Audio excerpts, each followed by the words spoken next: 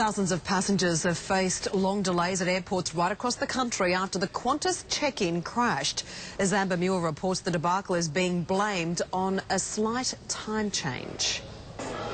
At 10 this morning, the Earth gained a second and Qantas travellers a major headache as they tried to check in. Well, how long have you been waiting? About an hour.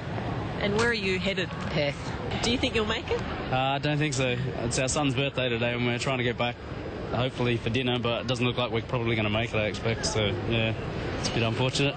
The queue stretched on, and so too was passenger patience. No reassurance that more flights will clear the backlog or anything? We don't know anything. It turned out the addition of the so-called leap second triggered a global outage on the Amadeus software system used by Qantas.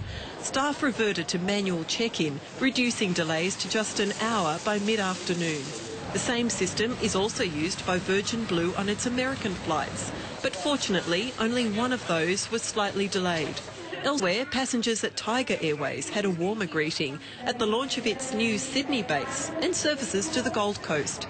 Welcome on board, because I'm Andrew David, I'm CEO. A year on from being grounded on safety concerns, Tiger's back for as little as $10 a flight. CASA, the safety regulators, very pleased with the progress we've made.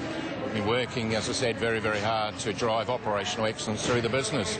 So what do the rival airlines think about Tiger's latest moves? Well, they claim not to be worried in the slightest about the increased competition, and any resulting price war can only mean good news for consumers. And as we've seen, that can change in a mere second. Amber Muir, 10 News.